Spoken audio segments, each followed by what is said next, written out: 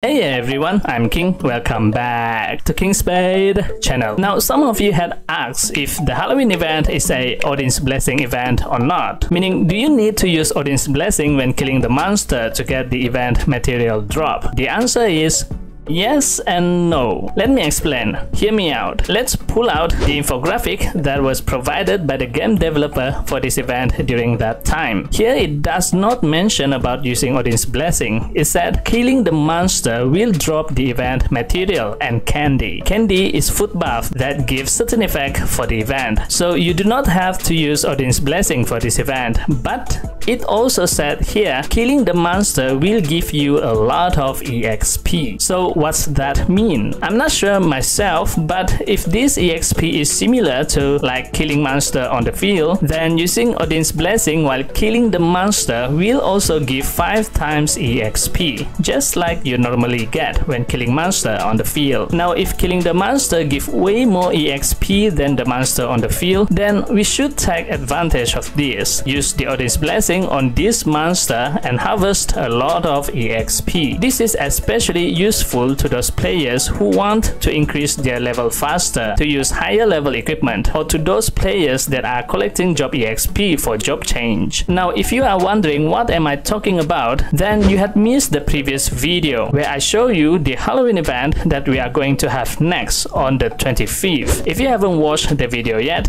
go watch it. I'll link the video at the video description box below. And if you had already watched it, share it to your guildmates, to your friends and groups, so they are aware of this event. In fact, guys, I may have missed it on the previous video, but now I am certain that this is the event that we're going to have for the Halloween on the 25th. Why? Because let's look back at the October event calendar. Yep, you see it right. It said Halloween event rerun. Now, what is rerun? Rerun is something that is already happened and you do it again. And below it, it said spooky code, which is exactly this one. This event is the exact concept as to the last Halloween event. It is essentially a rerun. Now, back to the topic. Regarding the higher EXP from killing the monster during the Halloween carnival, so to speak, I did notice about this particular detail, but I do not think that it is a significant information that needs to be highlighted, so I did not include it in the previous video. But back in my mind, I keep on thinking about it, and when I receive comments asking should players use Odin's Blessing for this event,